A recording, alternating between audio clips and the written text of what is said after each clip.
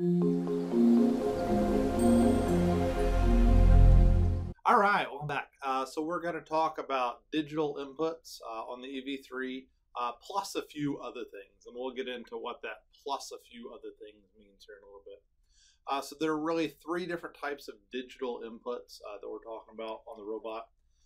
There is the touch sensor, which is this guy here, which the arm uses that. So when the arm comes up, it hits that sensor. That's how it knows it's all the way up. There's the buttons, so up, down, left, right, backspace, and enter, so the buttons you see here. And then there's also the buttons on the remote control. By the way, we put the remote control like this so that it can be picked up by the arm in a later unit. But if you want, you can actually kind of like very carefully pull these red things off of each side. And then you've got just the remote control, right? So if you want to just put these into your team box and just focus on the remote control for this part, that might make your life easier. And just leave these gray things on the sides. And there are 4 buttons on the remote control, plus you can switch channels to the different buttons. So there's really effectively 16 buttons.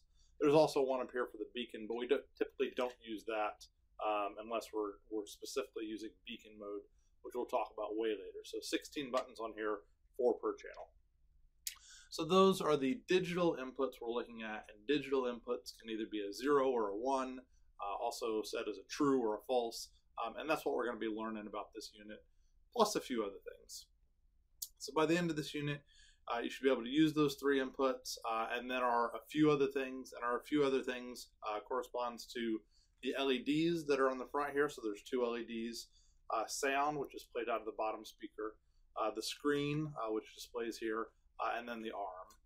And the idea of this unit is that, like in M1, you do stuff with digital inputs and the LEDs, and then M2 is sound, M3 is the screen, and M4 and M5 are the arm. And then you kind of put everything together into a project. One thing that we'll be learning about in this unit that I just kind of want to give you an overview on is we'll be talking about using buttons as states versus using buttons as events. I just wanted to talk about the difference. So a button always has 2 states, right?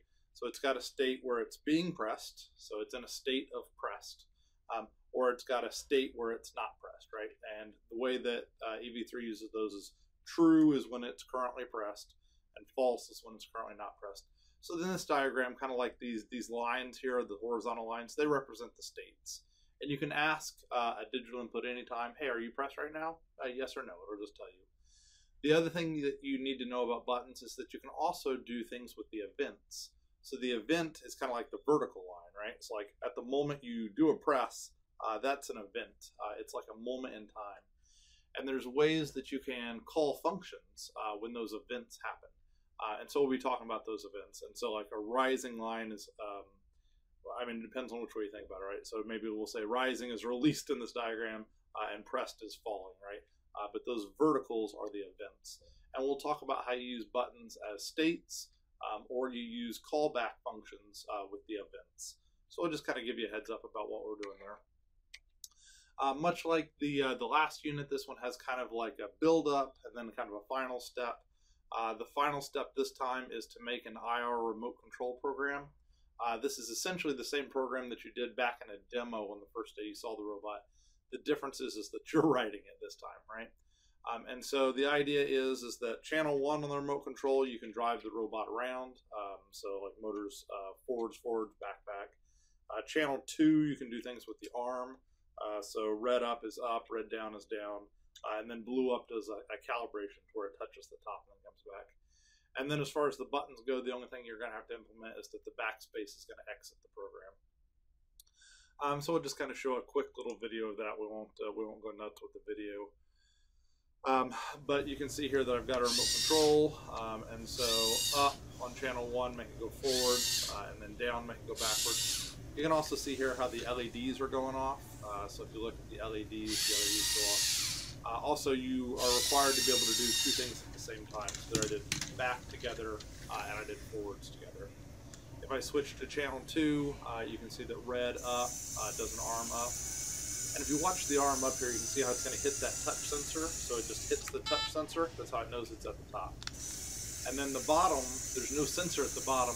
You just have to know it's 14.2 revolutions to get down there, which is something like 5,000 degrees. And then the blue up does a recalibrate, so it just touches the top and then comes immediately back down. So those are things that we'll learn about this time, and then we'll have this final project where we do the IR remote. I think I can cut him off there. Cool, so that's what we're shooting for. In this intro video, I also give you kind of like a tip for things that you might need to know, like tricks for your development purposes. The trick for today, so last time it was if it gets away from you, you unplug B and C, right? This time it's that you can always exit a program from the SSH terminal by hitting Control-C on your keyboard. And what Control-C does is it does what's called a keyboard interrupt, and it just exits your program. Keep in mind, though, if the robot's driving and you exit the program, it's going to keep right on and driving, right? So it's the same as, it's kind of like crashing your program intentionally is what it really is. But just keep in mind that Control-C can be a useful trick.